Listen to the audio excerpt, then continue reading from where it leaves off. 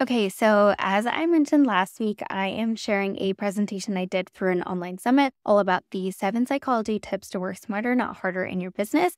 And so the first 4 tips I covered in last week's video. So if you haven't seen that, be sure to catch that. And now I'm diving right in.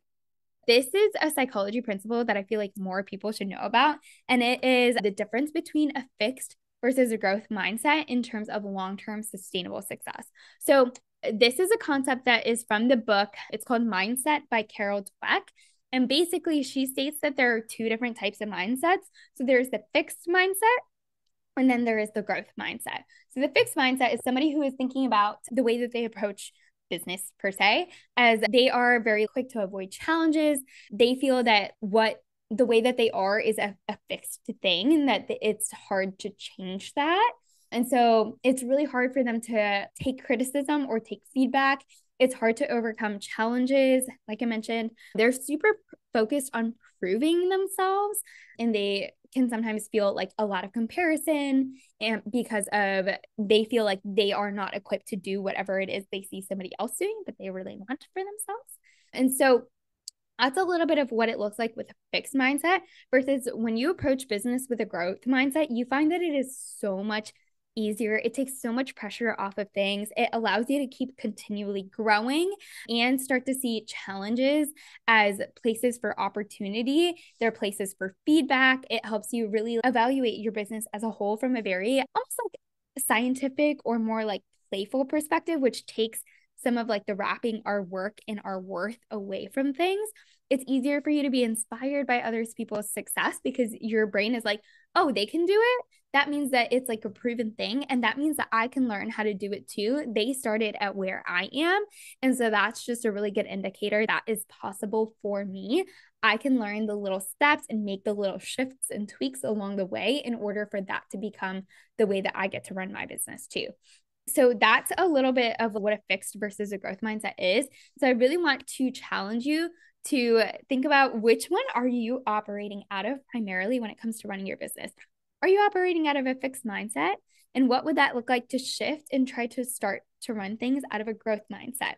Or if you're operating out of a growth mindset, that's amazing. What are some of the places that you could take this and just take it to the next level? Is there anything that you like, any skills that you need to refine, tweak, any like new project or venture that feels a little bit out of your comfort zone, but that you know would be good for you? Can you step into that next?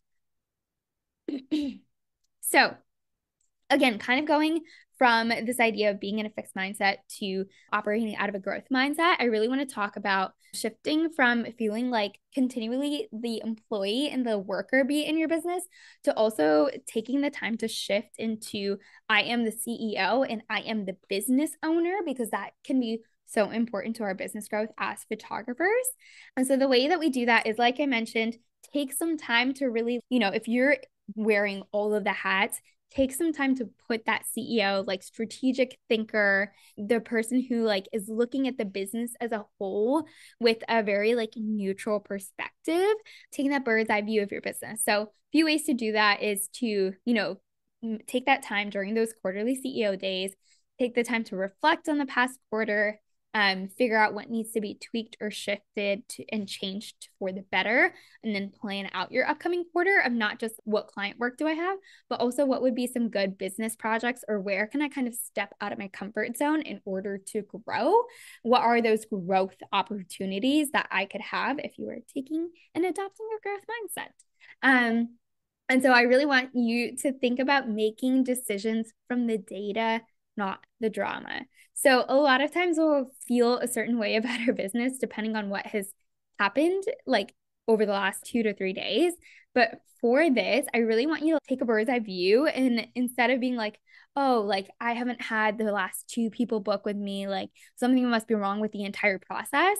I want you to really start looking at every single part of the of your whole business and of the process, and look from a data perspective. Look at your analytics, look at your insights, look at what the numbers are telling you, because they can often give you a really clear picture and show you where the gap might be, that you can focus on fixing like one specific gap rather than being like, oh, none of this works, right? Because I mean, I'm the first to be guilty of being like, it's not working. But then if you really sit down and look at it, first give yourself credit for all the parts that are working.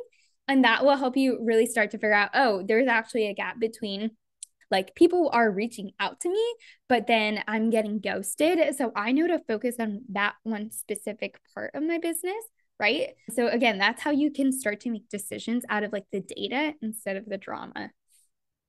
Okay. And another thing that I want you to start thinking about is every single week, I want you to step into that CEO role instead of just the employee or the executor or the worker bee that's like just getting task after task done. I want you to at least once a week start to think about what does the business need from me today as the business owner? So, what are those things that are maybe important but not urgent? And can I start to take just a little bit of action towards those because those are the things that are going to propel you towards that business growth that you're really looking for. Okay, so homework for this is to list out all the hats that you wear in your business. Start to really think about what are only the things that you can do. What are the things that are like that 20% that's actually bringing in the results? And are you making your decisions from your data and what your business is actually telling you as opposed to what you hear everyone else telling you that you quote unquote should be doing to grow your business? And once you start to get to the point where you have a lot on your plate and you're using all of these tips and tricks, but you're still maxed out at capacity, start to think about what are things that you can start to hand off or delegate or outsource or even automate to a software or something like that so that you're freeing up more of your time, not only to serve your clients really well, but to also show up as that CEO who's like taking that business to the next level. Okay, so one of the few last things I want to leave you with is with all of this, with anything that you're doing in your business, especially if it's your first time or if it's something that you hit pause instead of actually sharing the post or sharing about the mini sessions that you have coming up, I want you to always tell yourself, always remind yourself, progress over perfection. I would rather you get something out there in the world that's 80% complete and then go back and tweak and refine the 20% with the feedback that you get. But if you never put something out there, if you never try something, if you never get out of your comfort zone, it's really hard to figure out what to actually shift and tweak because you're trying to make it perfect in your head, but it's always going to be perceived and received in different ways based off of like your different clients and the way that they view things and their buyer psychology, right? So make sure that you are making the progress, even if it looks messy and imperfect. That is so much better than trying to like aim for perfection, but not get your work out there. Okay, so the last thing that I'm going to leave you with is the power of celebrating small wins along the way. I think it's so easy for us to feel like, oh, we'll feel successful or we can like rest and relax once we've hit X like milestone in our business and we like keep pushing ourselves and working so hard and then we delay the gratification and that actually leads to burnout. And so instead I really want you to start to give yourself credit along the way as you're showing up. Start to celebrate the really small wins because every single small win that you have, every single like 15-minute task that you check off is going to be a little hit of dopamine for your brain. And then your brain's going to be like, oh, I'm going to do that again because it felt good. But if you're like delaying that, ooh, I like did a great job until the very end, then you're like making the process feel so much harder than it could. And it's going to be way less likely that your brain is going to want to repeat that process because it didn't feel as good along the journey. So it's like, how can we start to really love the journey as much as the end result?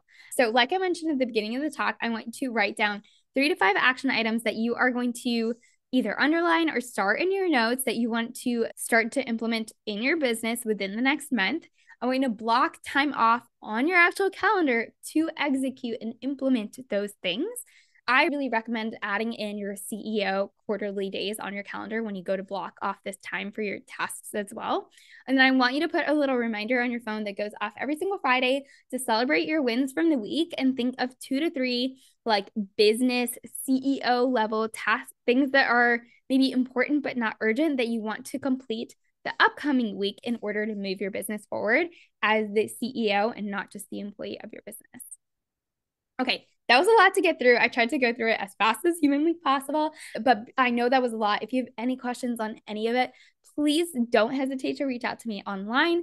I'm at Manali Sontake on Instagram, and then that is my website and my email.